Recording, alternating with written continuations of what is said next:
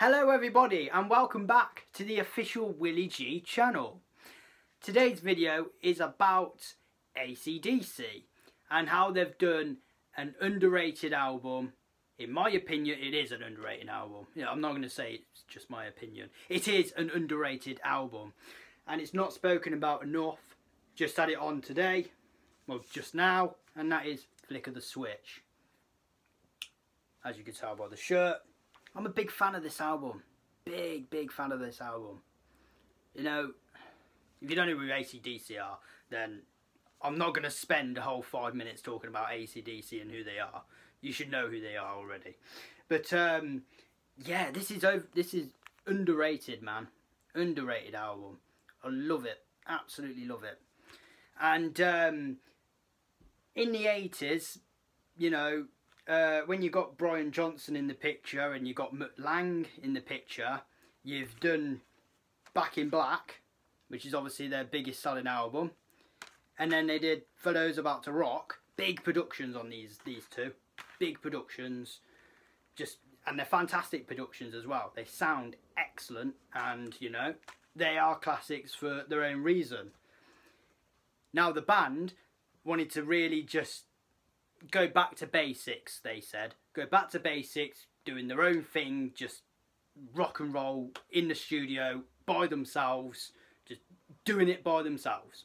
And they did an album just straight off the bat, and they did this, Flick of the Switch, which is raw. The production is raw as fuck, and it's incredible. Like, literally, you got songs like Rising Power. You can hear the riffs are so just chunky and rasp and just really just raw. Really, it's hard to describe how really just raw it is. Rising Power is an excellent song. Actually, there's not a bad song on here. That is why it is underrated. Rising Power, This House Is on Fire, the title track, Flick of the Switch, Nervous Shakedown. You know, on Nervous Shakedown in particular, you got Malcolm Young with the back vocals, and he sounds incredible on them. Obviously, you got Brian Johnson just raspy as hell on here. People say he's not great on here, but I think he's great on here. I think he's great on here. Landslide is another great song. These riffs as well by Angus as well. Angus doing obviously the lead guitar is just excellent, really excellent. Guns for Hire, Deep in the Hole, Bedlam in Belgium, Badlands, Brain Shake. Jesus, I had it on just now, and when Brain Shake was on, I was like, bloody hell, this is a cracking album. Obviously 1983, by the way, I didn't say, and this is really cracking. Like, look at that. The album cover, by the way, by my knowledge, the album cover, Angus Young sketched it and then someone else redid it for the cover. That's what I've heard. I don't know if anyone knows the actual, you know, if anyone knows differently, then tell me.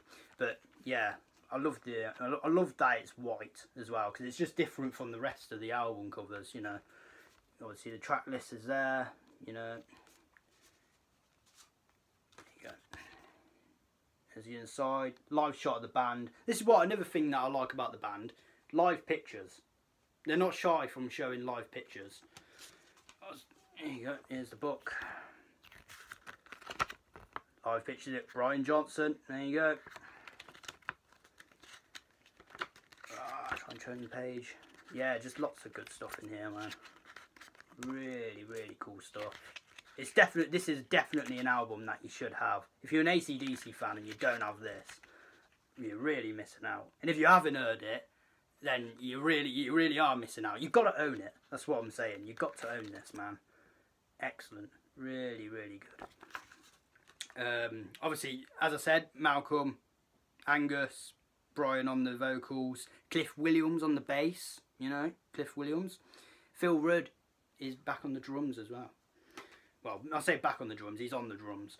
Yeah, I love this album. I really do. It's one of my favourites in the Brian Johnson. If not, it is my favourite in the Brian Johnson era. You know, I don't know, just I don't know if they'll make another record like this again. Probably not. Because, you know, you can't get any more raw than this, can you?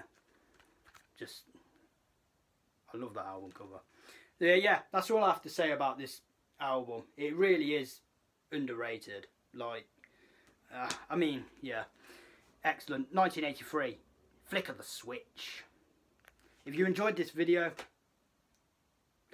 subscribe to the channel. And I'm going to do videos like this. I might do another underrated album. You never know. Yeah, subscribe if you are new. And thank you for watching. Because this is fucking ace, isn't it? Thank you. Bye.